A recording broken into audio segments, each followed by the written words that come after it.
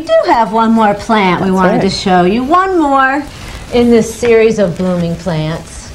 And that is the azalea.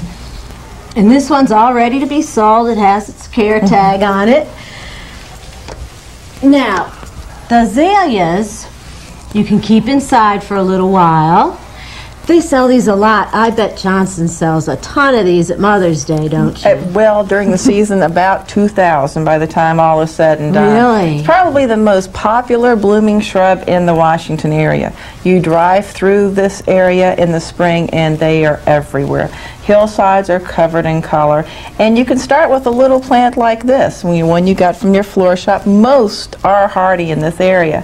Oh, really? And you can plant them outside anytime after about the 1st of March, and they will bloom for you, finish blooming in the house, and then bloom for you the following spring. They like the gardenia, fertilization-wise, likes mere acid or some sort of form of acid-loving fertilizer. That's right. So if you're getting a lot of yellow leaves on your plant and you know that you're watering it correctly and you have it in really good light, then try mere acid. Although it would really be better if you get that before this ever happens. Buy some when you get your azalea. That's right.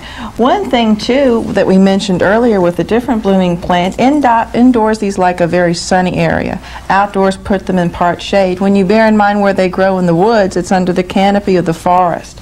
And they do best in a part sun, part shade environment outdoors. They hardly look like a wild plant. They look so well taken care of. It's almost hard to believe they are native to the area, actually. And you, with your pruning shears, if you were to prune an azalea, you'd want to wait till after it finishes blooming and do so immediately outdoors.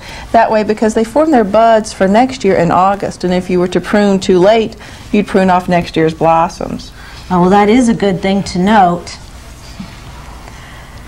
So when you water them in the house, keep them on the moist side. As soon as the top gets dry, or maybe a little bit before, give them a good soak and keep them in a cool, sunny place. And then outdoors, they like the shade? Part shade, part shade, part sun. Okay.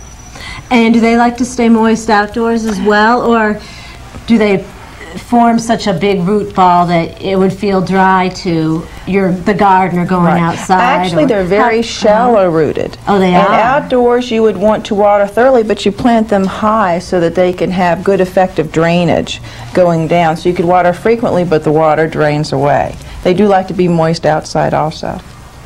Well, they are very popular. And again, for those people who don't have a sunny house, we do have an alternative for you. And that is the silk azalea. It actually looks pretty good, but again, it doesn't beat the real thing.